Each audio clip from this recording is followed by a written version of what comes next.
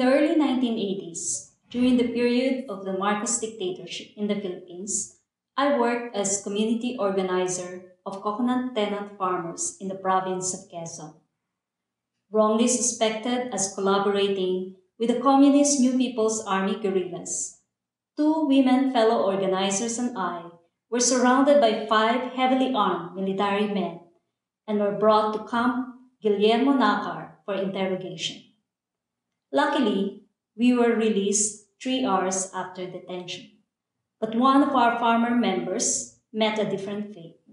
He was salvaged, murdered a few weeks later. During the dictatorship, 3,257 people were killed extrajudicially by the military. 35,000 were individually tortured, and 70,000 were jailed. Similar to the situation in the 1960s to 80s in many developing countries in Latin America, Africa, and Asia that were under dictatorships, fascism enveloped Italy in the 1920s. The Feast of Christ the King was instituted by Pope Pius XI in 1925 to respond to this situation and the increasing secularism.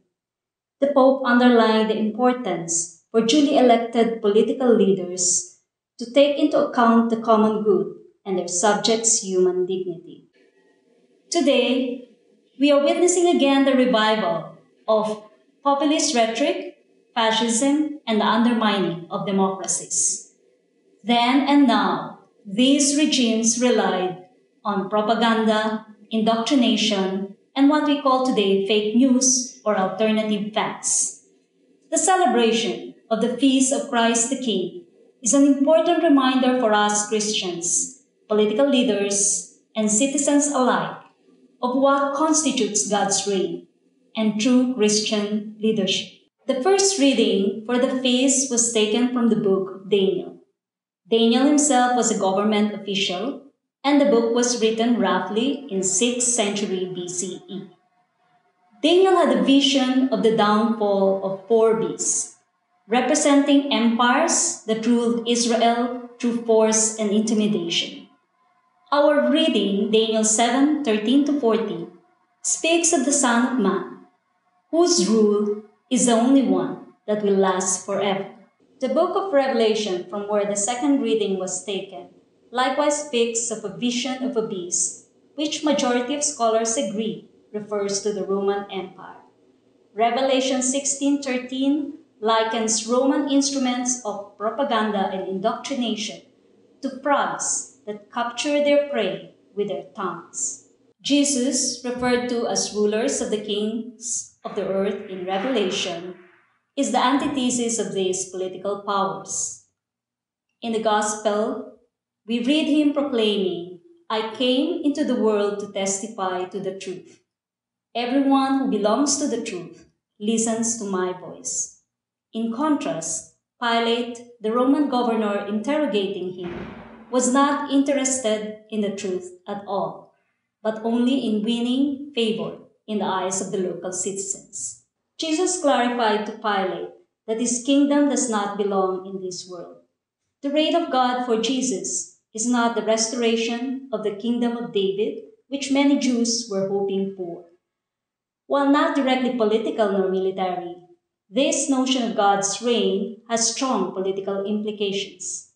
In Jesus' inclusive table fellowship, his rejection of rituals and beliefs that unnecessarily burden the poor, and his destabilizing parables that bring down the mighty and honorable from their thrones, all of these give us a glimpse of what the reign of God is like. This vision posed a big threat to the guardians of the Jewish tradition as well as the Roman authorities. Neither a slave to public opinion nor cowed by public authorities, Jesus had the courage to speak the truth about God's reign and was willing to suffer for the truth that needs to be spoken. In the Gospels, Jesus often refers to himself as the Son of Man.